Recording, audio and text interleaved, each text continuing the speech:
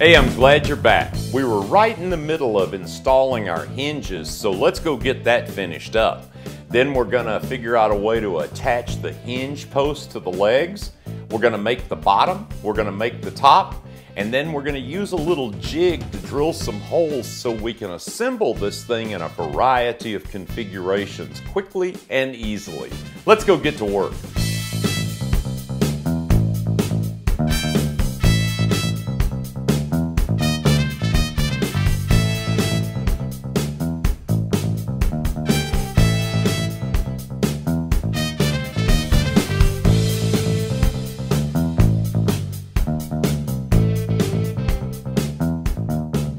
Now once the panels are mock-up assembled into one square unit, it's pretty easy to attach the hinge.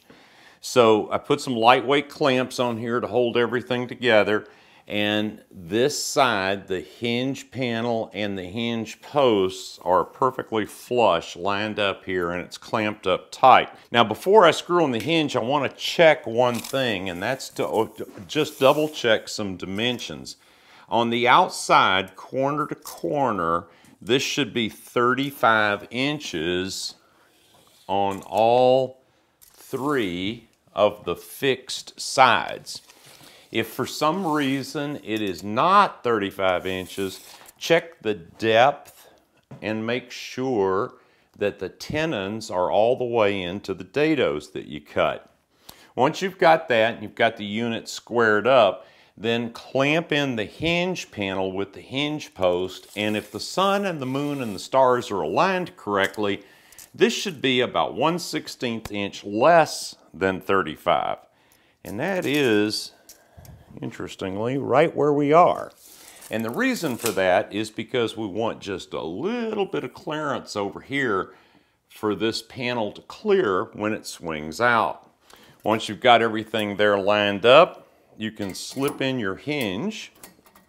Just use a couple of pieces of blue painter's tape, position it. Okay, we'll put a screw in up here close to the top on the post side.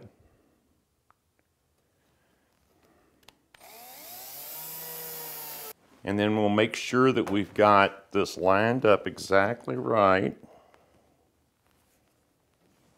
And then put a screw in down here towards the bottom. And now we can just throw a few more screws in. Okay, we've still got a few more screws to put in, but let's take a look now and see how we did. All right, now we will be attaching the post of the hinge panel into this dado on a temporary basis, but where it will hold it when we open the door, so don't worry about that. Right now, just get all the hinges on.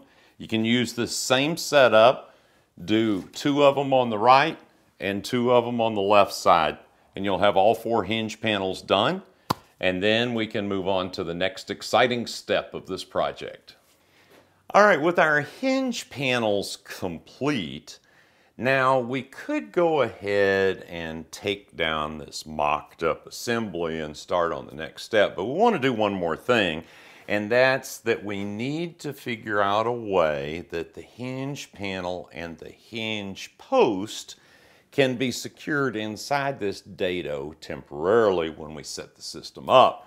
Now the other dados and tenons on the other panels will be secured in a different way. You'll see that in a few minutes. But the hinge panels, when you swing out the hinged panel, we need that panel post to stay in place. And the way we're going to do that is we're going to use this 3/16 inch lynch pin. And we're going to put it through a hole in the leg that will then go through a hole in the hinge post and secure it in place. We'll use 2 of these on each leg. Now to make sure we get the holes drilled in exactly the right place, I just whipped up this little jig right here. It's just some 3/4 inch plywood nailed together at a 90-degree angle. And then I put it up next to a leg and measured half the depth of the dado and made a mark here on the jig. I extended that mark the length of the jig, and then on the drill press, drilled two 3/16 inch holes. This assures me I get the holes in the same place on each leg. And by the way, we're going to secure the lynch pin system with hinge panels, 2 left legs and 2 right legs to take care of our 4 panels. So all I've got to do to drill the holes is lightly clamp this in place and use these holes as a guide and just drill through.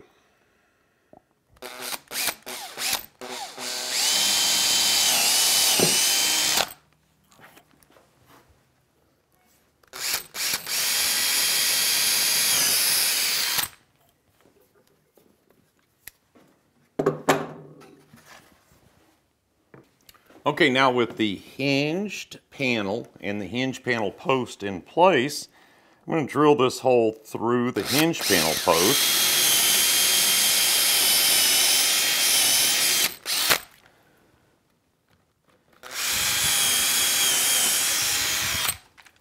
And now, our lynch pin will insert in this hole and keep our door from pulling out.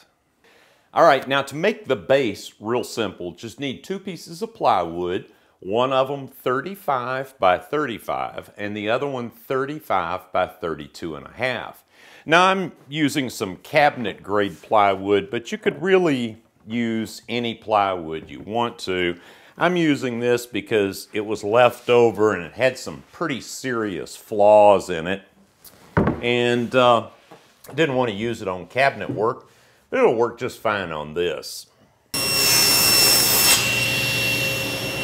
Now while you're set up at the table saw to cut the base pieces, go ahead and cut the 2 pieces for the top. They're exactly the same size, one piece 35 by 35 and another piece 35 by 32.5.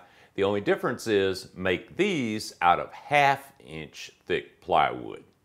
All right, now we've got our 35 by 35 panel and our 35 by 32.5 panel, got them butted together, and I've got a 30-inch piano hinge. The only difference between this and the other hinges is this one is 1.5 inches wide instead of 1.16 inches.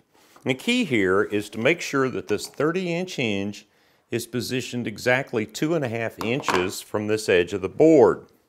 And then we'll put 1 screw in here with the hinge centered to get this end lined up. And then we'll go line up the other end.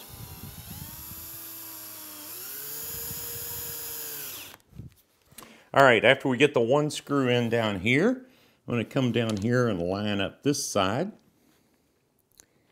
and put 1 screw down here to hold the panel, the hinge lined up on the panel. And now we can just go and put in all the rest of the screws. With all the screws in place, this base can now be folded up for storage or unfolded for use with the large panel set up.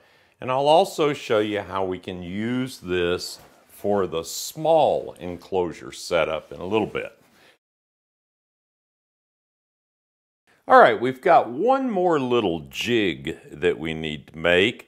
And the first thing to do is to cut some 3/4 inch plywood scrap into squares that are exactly 2.5 by 2.5. And what you want to do is you want to match the height exactly to your legs. Now, as you can see, it took me several attempts to get these right, but I finally got 2. So got those. Then I ripped a couple of scrap pieces of plywood, and we'll just go ahead and tack that together.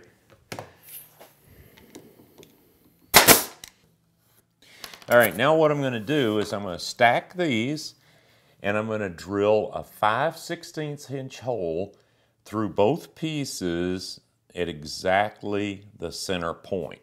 Okay, now with my holes drilled at the midway point, I'm going to stand this up here in this little cradle, just midway, or approximately midway, and I'm going to tack this into place.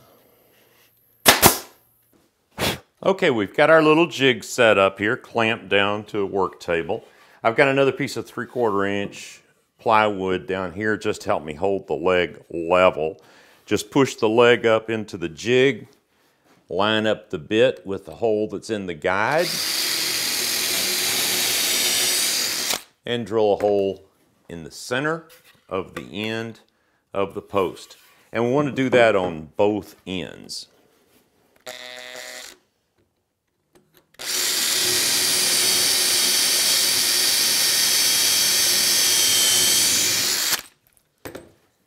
And we just got to do that on all of the legs. All right, now that the holes are drilled in all the legs, we're going to get a little bit more use out of this jig. We're going to take our base piece of plywood and in the 4 corners, use this same jig to drill a hole straight through. And it can go off. I've taken the stop collar off the drill bit because this hole can actually go all the way through.